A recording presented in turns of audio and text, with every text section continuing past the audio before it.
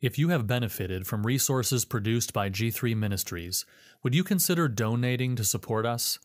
Even a few dollars helps us to continue to publish free curricula, articles, podcasts, video resources, and more. Visit g3min.org/give or open the G3 app to give a one-time or monthly donation. Articles from G3 Ministries. John Gill and the Great Prostitute, written by Chipley McQueen Thornton. Revelation 17, verse 3. Quote, "And he carried me away in the Spirit into the wilderness, and I saw a woman sitting on a scarlet beast that was full of blasphemous names, and it had 7 heads and 10 horns." End quote.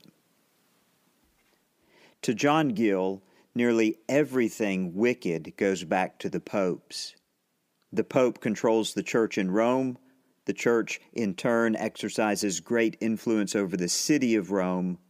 Rome, in John's day, held jurisdiction over most of the kings of the earth. It all traces back to the papal power. Revelation 17 depicts, number 1, a great prostitute seated over the nations, and number 2, a woman riding a beast. Both appear to be working in concert and, in Gill's view, at the Pope's direction. Chapter 17 draws out some of the themes first introduced in chapters 12 and 13, which I will spell out below. But first, who is the great prostitute? Who is the woman? And who is the beast?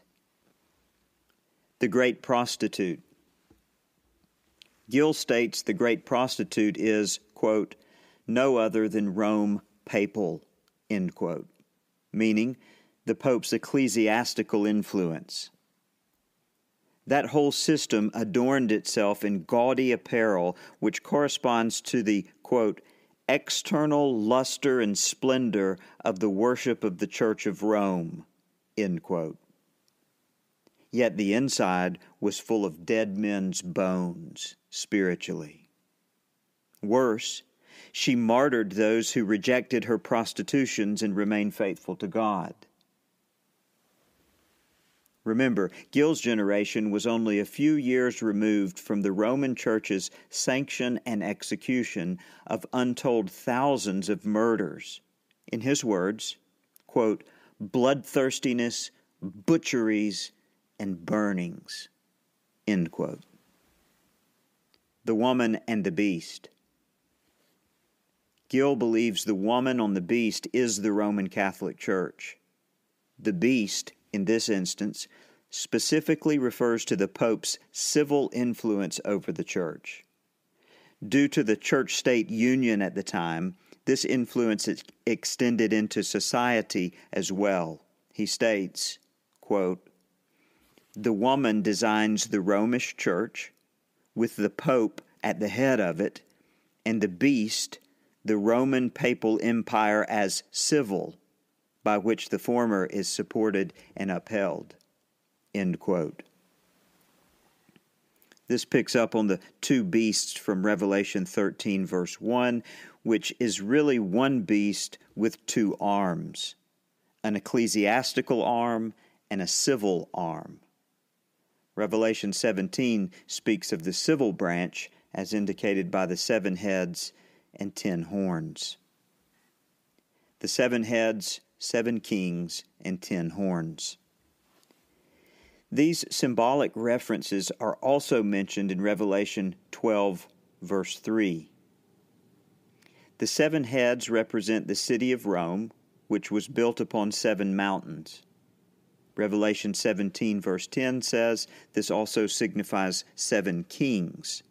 These kings, says Gill, preside over 7 forms of government. Number 1, kings. Number 2, consuls. Number 3, dictators. Number 4, decemvirs. Number 5, tribunes. Number 6, emperors. And number 7, popes. Of course, an eighth and final head emerges from the seventh. They are one and the same, namely, the popes of Rome. As such, the popes, who historically have always been lurking in the background, begin to take center stage in the final days. The 10 horns represent the Roman Empire once it was split into 10 kingdoms, beginning around 455 A.D. Gill offers several options on the identity of these kingdoms. There is no unanimity among scholars, and Gill leaves it to the reader to decide. The beast who was, is not, but will be. Revelation 17:8 states the beast, quote, was, is not, and is about to rise, end quote. This harkens back to Revelation 13, verse 2, when the beast was mortally wounded. Gill states the beast who was loosely signifies the Roman Empire when the emperor and pope were in lockstep. The mortal wound occurred in 476 A.D.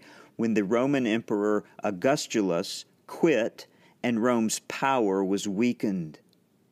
This prophecy envisions a day when the Pope accumulates total power unto himself, and the emperor and the kings under him serves his pleasure in the final days. The beast will rise in full power in those days, with the Roman Catholic Church riding the civil state system and exercising dominance over the nations. Reflections. As mentioned, we all are influenced by the times in which we live. For instance, the Eagles recorded a hit song in 1977 that went to number 1, Hotel California. One of the writers, Don Henley, said the Hotel California in the song was emblematic of, quote, American culture in general, end quote. That is, America's lust-filled world system, driven by sex, greed, materialism, and self-idolatry. The hotel seems so beautiful in its outward appearance, but it's all a facade. Once in it, each person becomes enslaved by their own desires. One verse of that song says, quote, mirrors on the ceiling, the pink champagne on ice. And she said, we are all just prisoners here of our own device.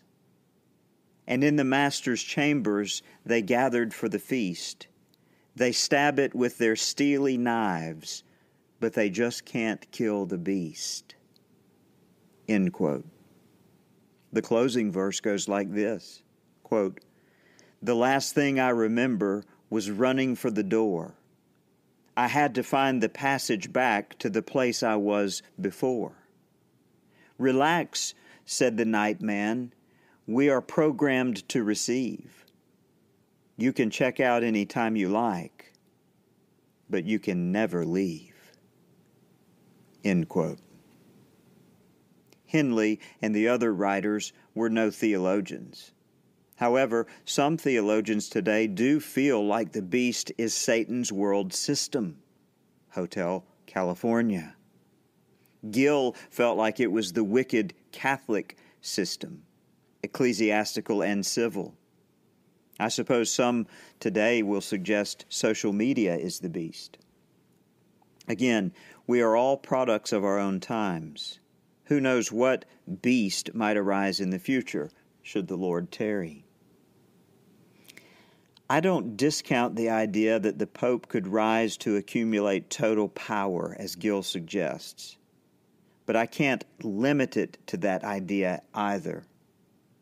My mind remains open because Revelation 17 verse 9 tells me, quote, this calls for a mind of wisdom, end quote.